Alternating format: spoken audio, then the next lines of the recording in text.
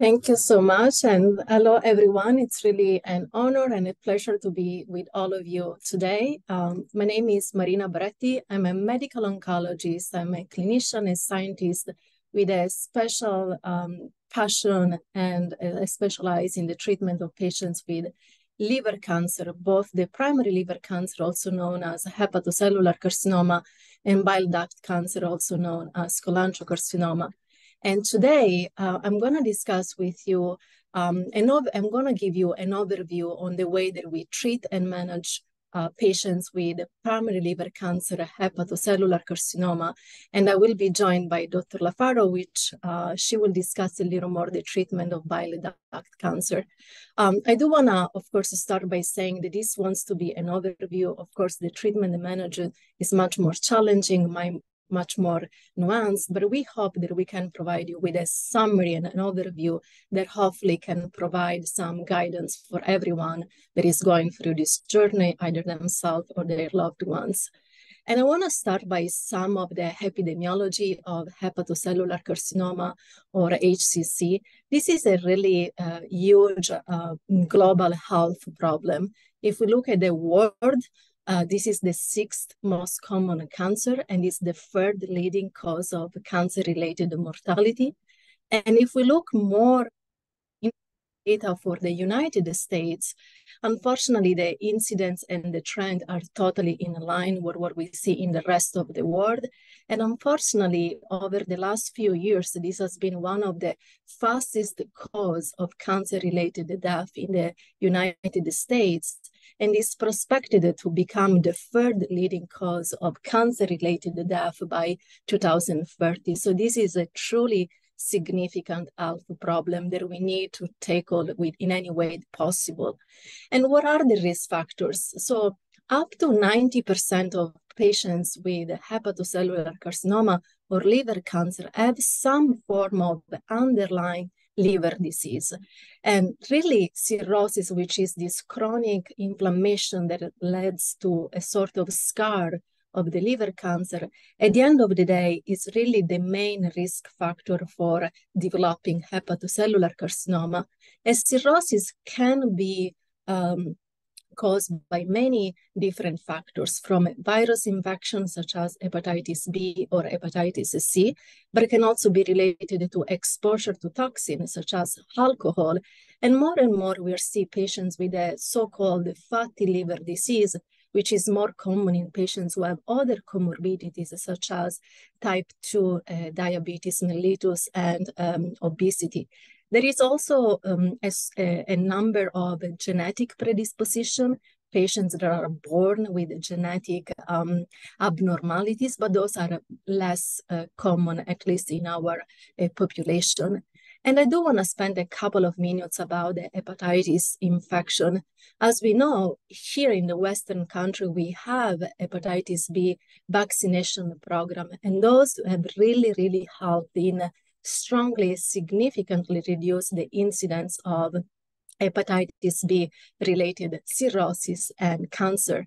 But unfortunately, those vaccination programs are not implemented universally. So there are some patients population that have still risk of contracting hepatitis B and developing, unfortunately, hepatocellular carcinoma. And then when it comes to hepatitis C virus, we do not have vaccinations, but we do have a very effective treatment. And this treatment, antivirus treatment, can really debulk and can eliminate the virus, and in doing so, reducing significantly the risk of developing hepatocellular carcinoma.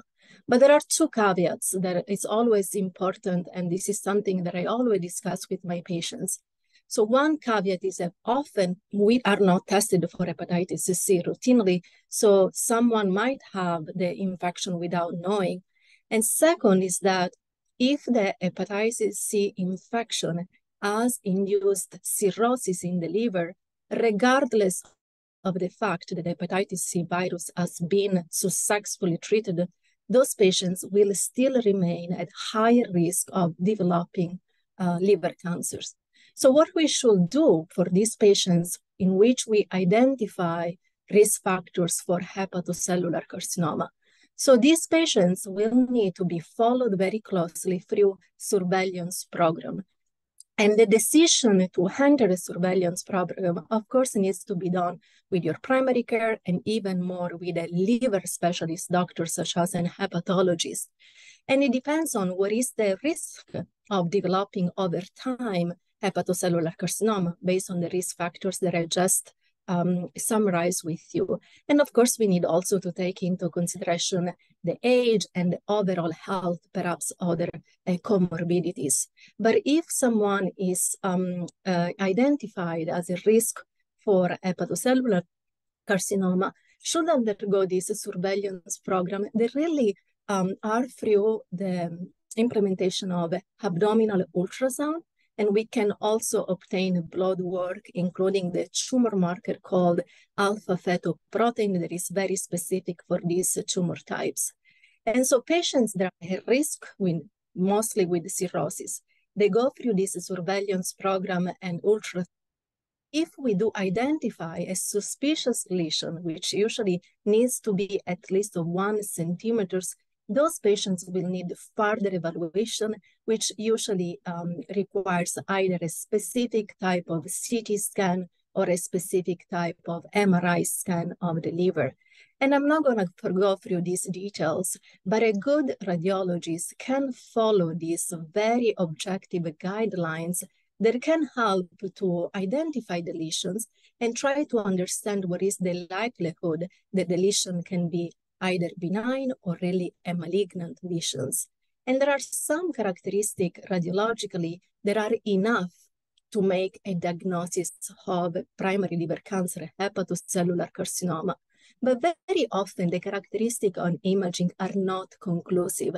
And so what I want you really to take away from this is that the evaluation of these lesions, of this scan, of all these patients should really require a specialized expert, multidisciplinary team, so that we can then develop a diagnostic approach that is really tailored for the specific situation of that patient. So now I want to really give a brief overview of what are the main staging and treatment modalities for hepatocellular carcinoma. Of course, we are talking of adult patients and population. So as I mentioned, liver cancer, hepatocellular carcinoma is a very peculiar type of cancer because it arises in the setting of some underlying liver disease. So the staging system that we use is called the Barcelona Clinic Liver, also known as BCLC. And really here in this staging, we take into consideration not only the tumor staging, but also what is the underlying liver function and what is the overall performance and health status of the patient. And taking into consideration all these important factors, we can identify different stages. And you can see here there are then the tailored, recommendation in terms of treatments. But you can also see that the treatment will span very greatly from local treatment to systemic treatment, really, again, emphasizing the idea that one size does not fit all and that each patient needs to be carefully evaluated in an interdisciplinary way. So early stage in this setting is defined as either a single lesion in the liver, or if you have up to 3 lesions that are all less than 3 centimeters. And the treatment recommendation can be very different. In some specific case, we may recommend a specific form of radiation called ablation. Sometimes surgery is the most appropriate treatment. Sometimes this patient will need a liver transplant. Really, the decision is based on many factors. We take into consideration not just the tumor characteristic, but also the liver function, the technical resectability, and the performance status of the patients. Again, I'm sorry, I'm going to be repetitive, but you can see a multidisciplinary evaluation is important. You have an expert, a pathologist, liver transplant surgeon, liver surgeons, medical oncologists, intervention radiologists. They can all discuss what is the best treatment that can achieve the most curative effectiveness. And then The second stage is the so-called intermediate stage. In this case, we do have cancer that is still confined into the liver, but we have either multiple lesions throughout the lesions that are more than 3 centimeters. And again, here the treatment might be loco-regional with the delivery of chemotherapy directly to the bed of the cancer, the so-called chemoembolization or TACE, or radiation to the bed of the tumor, so-called the Y90 or radioembolization. In some patients, we do recommend to start with systemic therapy. Some patients might still be candidate for a transplant. So this is a very extremely heterogeneous patients population where a continuous reevaluation within an interdisciplinary, multidisciplinary team is really key, because once, again, we want to always make sure that you are recommending the best treatment that can prolong the survival of the patients while still preserving the underlying liver function. And so, again, I would just want to make sure that we remember the importance of a multidisciplinary management. And now let's talk about the advanced stage. For advanced stage, we refer to those patients in which, unfortunately, the cancer has already spread either within the portal vein or outside of the liver. In this case, the main recommendation is really systemic treatment. But really, over the past few years, we have made unprecedented progress in the treatment of liver cancer. So this is the current landscape. So you can see that between 2007, 2017, we only had one drug approved called sorafenib. But over the past 5 years, we have had the approval of many, many drugs.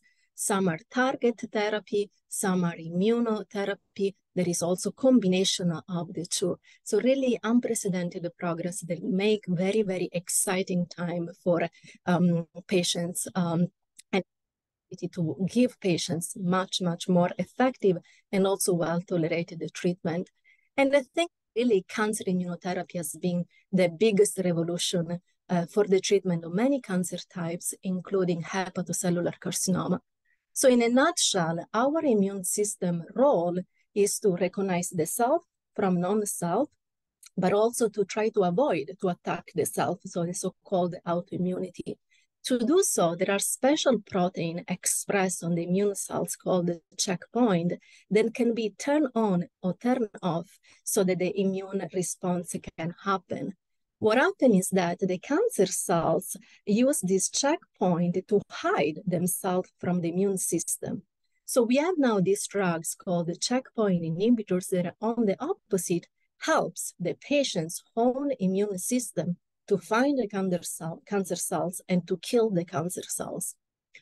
And also we have shown from preclinical studies that if you combine these cancer cells with these checkpoint inhibitors drugs, with drugs that actually work on the blood supply, try to starve the tumor, the growing of new blood vessels, the combination of the two can be more effective. And so this really was the reasoning behind also the approval, the approval of this combination called atezolizumab and atezolizumab, so immunotherapy plus the drug that attack the blood vessel anti-VEGF. The combination was approved based on a big study called IMbrave 150. And in these studies, patients treated with this combination lived longer. They also lived longer without their cancer getting worse. It's a relatively well-tolerated drugs, but because you're also going to act on the blood supply, on the blood vessels, one important requirement is that all patients before starting treatment have an endoscopy to assess for potential abnormal vessels and vein in the esophagus called varices.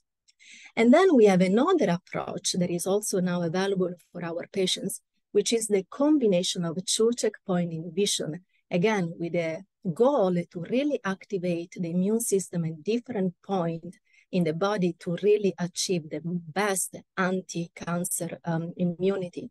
And this combination that is now approved is called STRIDE, and is the combination of tremelimumab plus durvalumab, again approved based on a big study in which this combination meaningfully improved the survival of patients as compared to what was until then the only drug available, the one that I mentioned, sorafenib. And the safety data also show that there is no increased liver toxicity and there is no really increased bleeding risk with this combination. So I'm not going to go through all the drugs that we have available. I think that the take-home message is that we have many, many options and treatment options for our patients for hepatocellular carcinoma. The treatment paradigm is evolving, and the complexity is also of treating patients with some underlying liver disease. So really the goal is to have an expert team of people taking care of you so that we can think and tailor and sequence therapy to achieve the best outcome from the cancer perspective, but also preserving the underlying liver function. And when it comes to Hopkins, that's why the cornerstone of the care of these patients is really a multidisciplinary care. We have multidisciplinary meetings followed by multidisciplinary clinics where the patient comes and see all the experts and the specialists at once. And really the overall goal is to deliver a comprehensive interdisciplinary care that is patient-centered and can improve our patient journey through this collaboration, but also by streamlining of diagnostic and treatments. And this is our clinic, and with that, I'm gonna give the, I'm gonna have Dr. Lafaro present herself, and she will give us an overview on the management of patients with bile duct cancer.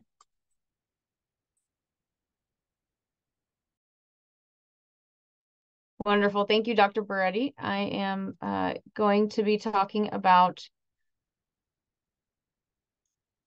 second, let me just get my slides shared here. I'm going to be talking about a different form of liver cancer, one called cholangiocarcinoma. My name is Dr. Kelly Lafaro. I'm one of the surgical oncologists here at Johns Hopkins, and I focus exclusively on hepatobiliary cancers. So cholangiocarcinoma actually encompasses 3 different tumors. Now, these tumors are named based on where they arise in the biliary tract. So there's intrahepatic cholangiocarcinoma, which arises in the bile ducts of the liver itself. There's what we call a Klatskin tumor, which is also named hilar cholangiocarcinoma or perihilar cholangiocarcinoma, which arises between the bifurcation of the right and left main bile ducts. And there's also extrahepatic cholangiocarcinoma, which arises in the common bile duct lower down and can also arise in what we call the intrapancreatic bile duct. Cholangiocarcinomas, just like hepatocellular carcinoma, are actually increasing all across the world. They're encompass now about 15% of all primary liver cancers and about 3% of all GI malignancies. And you can see here, these are the incidences recently, but they have been increasing. You know, what can put you at risk for a cholangiocarcinoma? A lot of people ask. So risk factors for cholangiocarcinoma, some of them are similar to hepatocellular cancer. Those include hepatitis B and hepatitis C infection, which are similar between the two. There are also other risk factors that are not necessarily risk factors shared between both hepatocellular carcinoma and cholangiocarcinoma, and those include some parasitic infections, as well as some toxins, including aflatoxin, which is not a common toxin, but it is found in some agricultural processes. Primary sclerosing cholangitis, which can be found in patients who have ulcerative colitis. Also, diabetes, obesity, alcohol intake, and smoking all increase risk of cholangiocarcinoma. And we think that the rise in incidence of cholangiocarcinoma is linked to increase in obesity, as well as type 2 diabetes and non-alcohol liver disease increase in the United States. So diagnosis. So intrahepatic cholangiocarcinomas, or those who arise in the bile ducts of the liver itself, are often found actually incidentally when there's a CT scan or MRI done for another cause. Most patients are asymptomatic when the disease is found in the early stage, and your physician may order an MRI to provide enhanced assessment of the mass in the liver. They may also order a CT scan of the chest, abdomen, and pelvis, which has IV contrast, which allows us to show any vascular enhancement and allow us to see whether or not that mass may be resectable. It can be difficult sometimes to determine between a hepatocellular carcinoma and a cholangiocarcinoma, so your physician may recommend a biopsy if there's any question there. There's also a tumor marker that we use, and that allows us to tell it. Basically, we use it as a surrogate. It can be used in diagnosis to suggest a cholangiocarcinoma over a hepatocellular carcinoma. And we look at the level of the CA19-9, and we use it as a surrogate for the amount of disease. If the CA19-9 is very high, it may indicate that there's some micrometastatic disease that we just cannot see on CT scan, and it may play a role in the recommendation for treatment.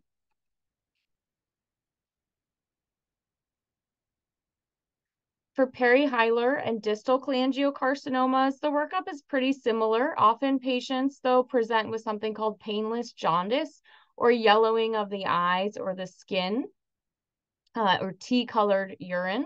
And this may have you go to your physician who might order labs, and that may have an elevated bilirubin. If that happens, they will likely get something called an MRCP or MRI, which allows us to look at the bile ducts very closely.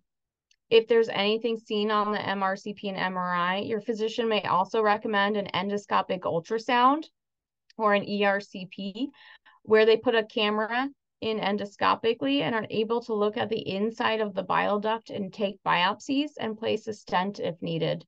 They may also get a CT scan with IV contrast, which will allow us again to look at the blood vessels to see whether the tumor has any involvement. We're going to talk now about the management of cholangiocarcinoma. As with hepatocellular carcinoma, cholangiocarcinoma, it's very important to be seen in a multidisciplinary clinic.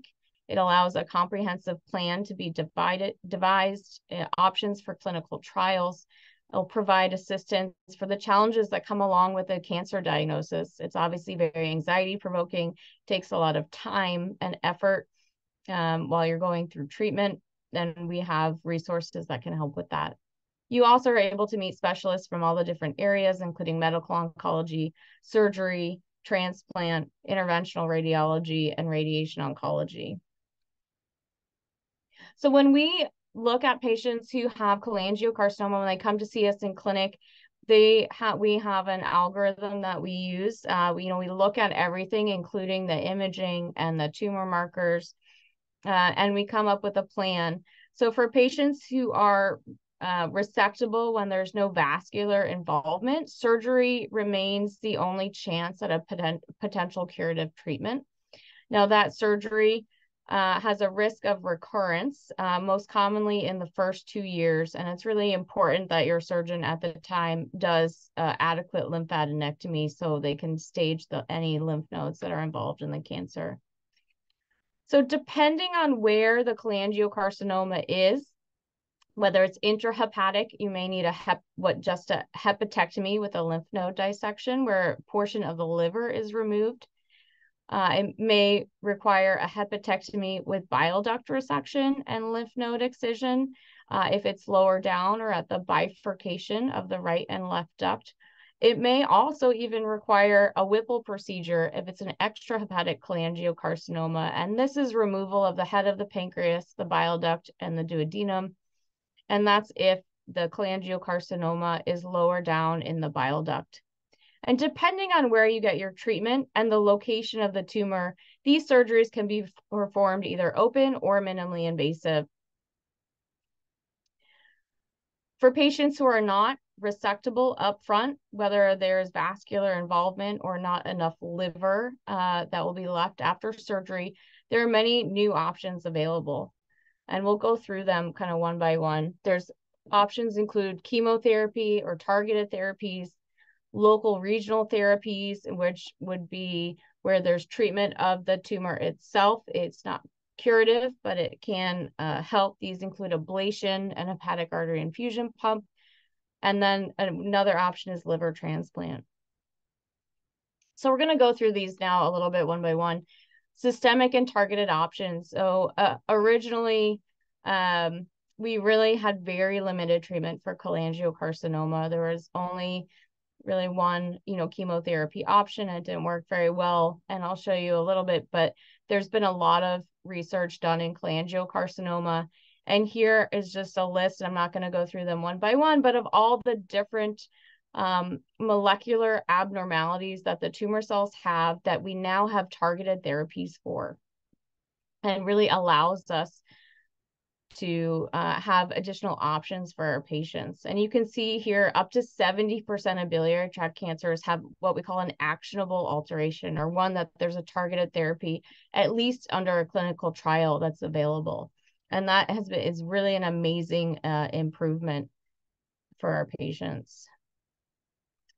And here, just like hepatocellular carcinoma, over the last 10 years, you can see up until about 2017, we really only had gemcitabine and cisplatin systemic chemotherapy available. Starting in 2017 has led to the approval of multiple new agents and targeted therapy, as well as immunotherapy, that have really helped our patients. Some of the local therapies that are available include hepatic artery infusion pump. And the idea behind this, it's similar to a port that's placed for systemic chemotherapy, although it's larger, about the size of a hockey puck. And it's placed under the skin on the left side of the abdomen. There's a tube that goes from the pump itself into the what we call gastroduodenal artery, and that delivers chemotherapy directly to the hepatic artery. And we know with these tumors that they're really fed by blood from the hepatic artery. It allows us to give chemotherapy directly there. The chemotherapy we use in it is constantly released, a small amount all over the course of 24 hours, throughout constantly. And it is infused every 2 weeks. The goal is for the hepatic artery infusion pump, for this chemotherapy, which is processed almost entirely by the liver, so you don't get the systemic side effects. The goal is to convert the cholangiocarcinoma to one that's able to be resected, because that's the goal and the only curative treatment that we have. The hepatic artery infusion pump, there have been multiple trials specifically looking at cholangiocarcinoma, in which almost 60% of patients had a radiographic response. In terms of treatment response for cholangiocarcinoma, that's really an amazing number of people who had a response to it. Almost 90% of patients were alive at 1 year. And there was a significant percentage of patients who were converted from those who were initially deemed unresectable to those that were then able to go on to a margin negative resection. There have been multiple other studies in systemic reviews and meta-analysis that showed that patients with hepatic artery infusion pump with FUDR chemotherapy lived longer than those who just had chemotherapy alone. Other things that are offered at a multidisciplinary clinic, liver transplant. There are liver transplant protocols for both perihilar as well as intrahepatic cholangiocarcinoma. Now, the criteria for these are a little bit different between the two. Here is the perihilar cholangiocarcinoma protocol for transplant. Basically, we'll look at the location of the tumor, the size of the tumor marker, and if it's deemed unresectable and it's above what we call the cystic duct, then it would be an option for transplant. Those patients undergo a staging surgery where lymph nodes are removed to make sure that they are negative, followed by radiation and transplant. And this is also a very exciting protocols that have come out in the last decade and have really given a lot of hope and allowed our patients to really, with cholangiocarcinoma, to live long and lives with a good quality of life. So I'm just going to talk a little bit. Again, I'm going to put this up here. As I said before, these services, these options are all available at, institutions who have multidisciplinary clinics. And it's been shown, in multiple studies that patients specifically with liver cancer and cholangiocarcinoma live longer and have better outcomes if they're seen in a multidisciplinary clinic. So we are going to open it up for questions for anybody who has them. I'm going to stop sharing and Dr. Beretti can come back on. So if anyone has any questions, please feel free to write them in the chat. And actually, let me just put this up.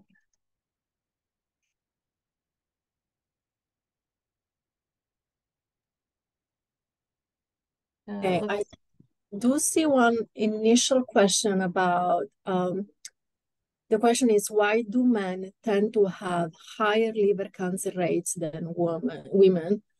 So I think that those trends might be changing over time, but sometimes one of the difference in incidence is related to what are the underlying risk factors, and some of the risk factors, including some form, the hepatitis that we have discussed, or the alcohol incidence might be more common in a male population. But as I mentioned, as we are seeing a change also in the most common risk factors, and we are seeing more and more fatty liver related to either diabetes, obesity, the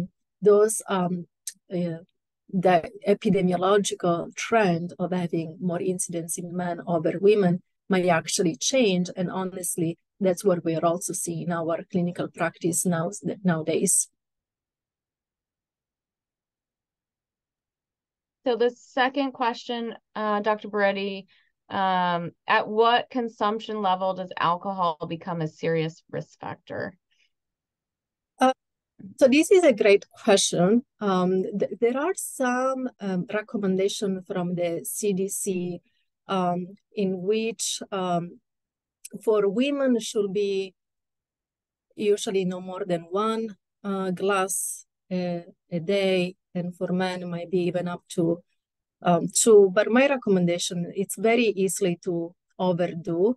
And so there is, I think, 2 drinks or less for a man and 1 drink or less for a woman should be the recommendation. And that, daily recommendation, but I would say probably even weekly. Okay, great. So the third question, should people who have liver cancer abstain from alcoholic beverages? So I think we would all agree, while there's no specific data, that we would recommend abstaining from alcoholic beverages, especially while undergoing treatment, like systemic chemotherapy or targeted treatments. It's something you can certainly talk to your medical oncologist about. And additional alcohol, even if your risk factor for hepatocellular cancer or cholangiocarcinoma, whichever one, is not alcohol, excessive alcohol can create additional injury of the liver, which puts you at risk for additional cancers. So we would recommend abstaining from alcohol during your cancer treatment. The next question, what is causing the drastic increase of liver cancer cases?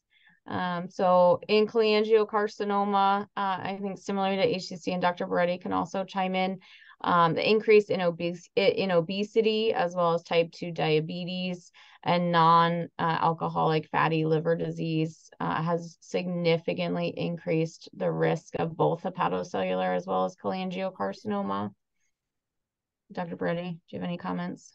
Yeah, so I think that's very accurate. And this is, tough conversations that we often have with patients, and not always we do have, a clear answer. But I think that the correlation between what we call the metabolic syndrome, so, fatty liver disease, diabetes, and obesity, and the increased risk associated between these conditions and liver cancers is the main reason why over these past few years we have seen this, increasing incidence of cancers also in the Western population. So I think that so kind of environmental factors are to blame, if you will. Okay, it looks like the next question. Are there specific races or ethnicities at higher risk for any of these cancers?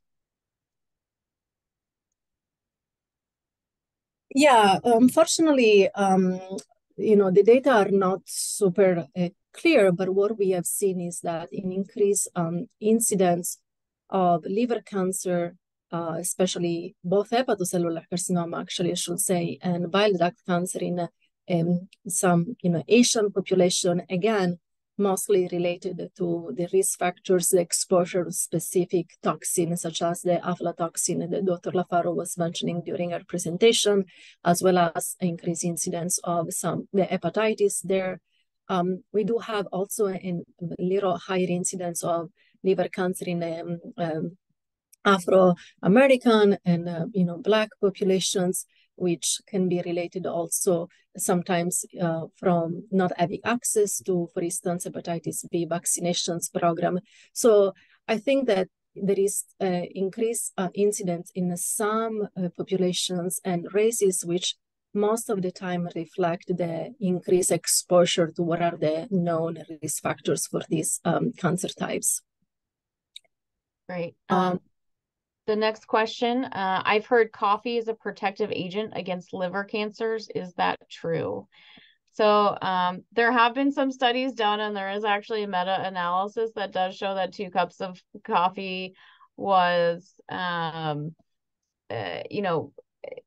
the population of people they looked at who drank 2 cups of coffee versus none, there was a lower incidence of liver cancer. I think it's just important to note that, it can affect other diseases, and you should, consult with your physician before drinking an increased amount of coffee.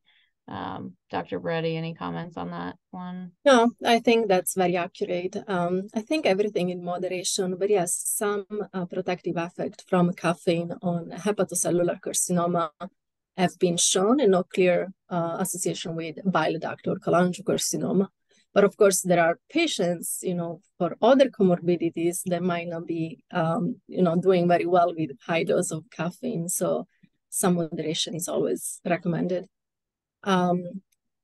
Next question, I think it's very interesting about the training for physicians. And yes, especially, and I will let Dr. Lafaro talk, but for sure for surgery and in general, each specialist will have a special interest and training on liver cancer. This is true for the surgeon, of course, for the transplant team, but also at least in academic centers, medical oncologists, which is my specialty, we do really specialize in tumor types, because as you have seen, the treatment is so complex, and so sometimes really require an expert that really, is focused on that type of disease specifically.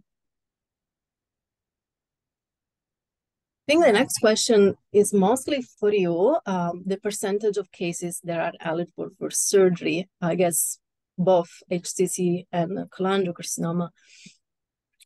So, I'd say in cholangiocarcinoma, unfortunately, at presentation, about 20% or fewer are actually eligible for resection. We do see a lot of kind of borderline resectable or unresectable cholangiocarcinoma. Now, that's not to say that those patients never go on to surgery. We are able to convert, quite a few number of patients with systemic and targeted therapy, as well as local therapies, to become resectable. For hepatocellular carcinoma, the answer is a little bit different because there are a lot of some patients go on to transplant, and so pure resection is probably similar numbers, to cholangiocarcinoma, but, resection for a hepatocellular carcinoma is not always the goal. And so that is, a little bit different in that case.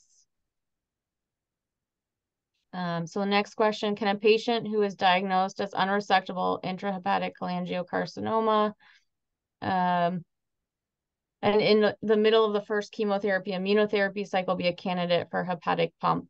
So yes, 100%. The pump can go in at any time, after starting chemotherapy. The earlier, the better. But what we really look at is a lot of your liver function to determine whether or not you'd be able to get a meaningful amount of chemotherapy through the pump. So we would look at the anatomy as well as your liver numbers and the tumor itself to determine whether or not you're a candidate for hepatic artery infusion pump. But certainly it can go in at any time after starting chemotherapy.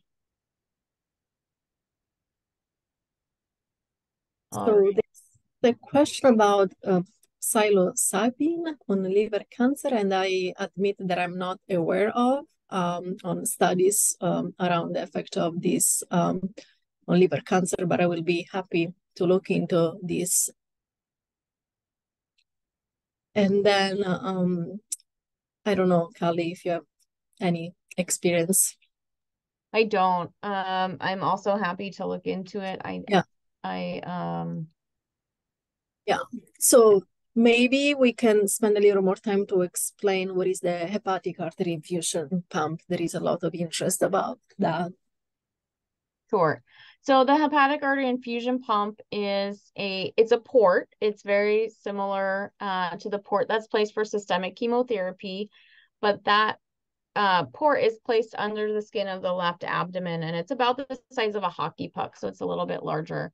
There's tubing that goes specifically from the pump itself into the right up to the common hepatic artery, and so it allows chemotherapy to basically drip at a slow rate constantly through the hepatic artery into the liver. The chemotherapy used in the hepatic artery infusion pump is processed by the liver pretty much entirely, so you don't get the systemic side effects, and we're able to give it in combination with systemic chemotherapy, so you're able to get the benefit of both. Now, these are filled every 2 weeks, and it's not an infusion like your systemic chemotherapy. It's a direct injection, so it's a quick fill. And it is released, as I said, slowly throughout that 2-week period before it's refilled. So it allows us to give a high dose of chemotherapy directly to the liver. That was great. And then I can get this other question is about screenings or blood work to detect liver cancer. So, in terms of blood work, as we were mentioning, both for hepatocellular and bile duct cancer, often is either you have risk factors and your physician takes, blood work, or you have symptoms that are worrisome. So you can have alteration of liver function tests. Those can be worrisome, but per se are not, enough to make any diagnosis. There are some tumor markers that we can measure in the blood as a blood work. The more specific for liver cancer, hepatocellular carcinoma is alpha fetoprotein. The one that is more specific for cholangiocarcinoma is CA19-9. All of these are tests that can help and can be adjunct in the diagnostic process, but per se they are not enough to make a diagnosis. The screening is mostly, as I was mentioning right now, on implement high risk with either ultrasound of the liver. In a specific case, we might obtain MRI of the liver as well. So it's more a combination of imaging and blood work that together can give a sort of pre-test probability of likelihood of have this type of cancer. I do want to mention some work, including here at Johns Hopkins, of looking at more sophisticated and not invasive tools. So looking, for instance, a fragment of cancer DNA or cancer cell in the bloodstream as a way to really detect super early on these tumor cancer types. We are doing really unprecedented progress. Some work has already been published and more work is ongoing. So that probably is going to be the future, but it's not the reality as of today. Next question is really for you. The ALPS procedure. Yep. So the ALPS procedure is associated liver partition and portal vein ligation for a staged hepatectomy, which is really just a very long word to say that that we do this for tumors that are not resectable up front, for those specifically that there's not enough liver remaining. And so we will make the split in the liver and ligate the portal vein and go back about a week later after we've done a CT scan to ensure the liver has grown. So the liver is one of the two organs that regenerates. The skin is the other one. And doing this procedure has shown that the liver will regenerate at a faster rate than if we just do something called a portal vein embolization, where we put glue into the portal vein to trick your body into believing that half of the liver is not there, so it regenerates while the liver's in place. This procedure is done more in the setting of colorectal liver metastasis, but is done in cholangiocarcinoma in certain situations, and it is something that we do offer here at Johns Hopkins. All right, so the next one, Marina, this is probably a little bit more for you. So are there any new drugs to treat these cancers or any clinical trials where patients can get access to new experimental drugs at Hopkins? The short answer is yes. So of course, as I think we mentioned, both for cholangio and HCC, many progress in terms of approved and standard of care therapies, but there is a lot of more work to do. And so we really do an efforts to have clinical trials for every patient in every stage, from the more early on to the more advanced stage, either patients that are treatment naive, meaning they never got any treatment, or patients that already received the standard of care and eventually stopped working or they do not tolerate. It's very hard, so meaning we have different trials for different settings. So we are very happy all the time to evaluate patients for a trial and discuss what could be the best option at each time. Great. Thanks so much. The next question, I'll take this one. If I have part of my liver where the tumor is removed, will the portion of my liver that regenerates have cancer also? So that's a great question. If the tumor is removed with negative margins, meaning that there was no cancer left behind, the liver that regenerates is actually normal liver. So it's not going to be cancer cells that regenerate. Now, there is a chance, unfortunately, in both hepatocellular cancer and cholangiocarcinoma that it can recur in the liver or at the kind of edge of the margin of surgery. And that's most likely to happen in the first 2 years if it's going to happen. But you'll get surveillance after your surgery, usually every 3 months, just depending on your particular case, where they will look at the rest of the liver and make sure that there's no evidence of any cancer there. I think this was a very productive sessions. Actually, some of the questions very, very important, and they gave us the opportunity to cover things that we didn't have the time during the presentations. I think we can go ahead towards the conclusions. I just want to say how an important aspect of our team at Hopkins is really to have a patient-centered and focused type of care, where we really want to improve the patient's journey through this type of interdisciplinary and multidisciplinary, where at the same time, patients can have access to liver cancer experts from different specialties and try to really understand what is the best way to approach that specific patient case. As I mentioned before, one size does not fit all. So we really are happy to see any patients. And here you can see our contact. If you have any questions, if you would like to be seen in our clinic, either directly see one of the specialists or see everyone together in our liver MDC clinic. So you can see here the numbers and the emails, and feel free to contact us.